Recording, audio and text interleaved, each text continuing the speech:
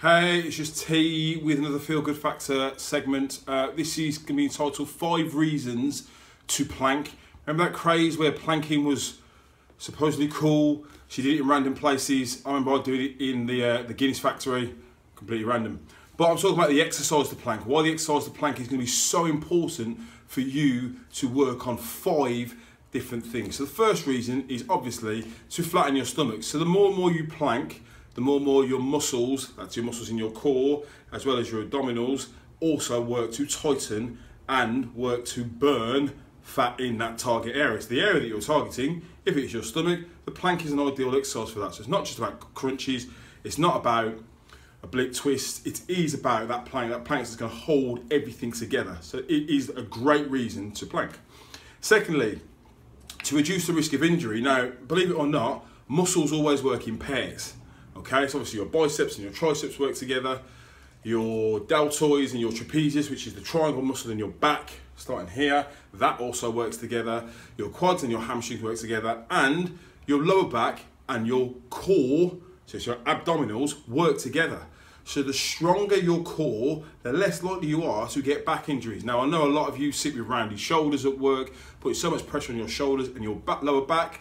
So the better your core is, the better it is for you as a person, especially when you're exercising. Like me, personally, I'm sat on my Bowsuit ball now doing this because it's strengthening my core.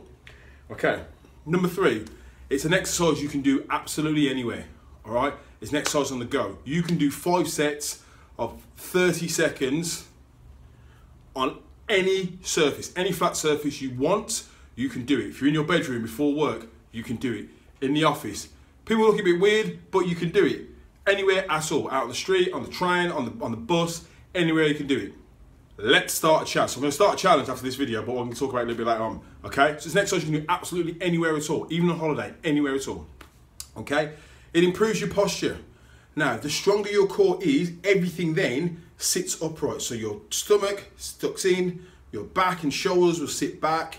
Okay, your chest will naturally be strong. Your lower back will work that as well, because everything is tight, everything is holding together, which means everything is going to be a lot more connected, which means it's going to be stronger, which means you're going to stand and walk that little bit taller. You can grow an inch, that little bit more, by working your core, by working that plank.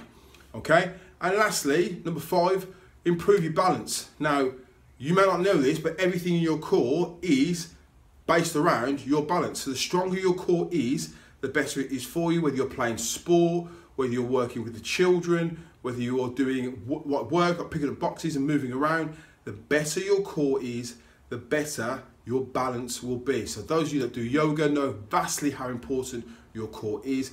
And those are my 5 tips. So 5 reasons to plank.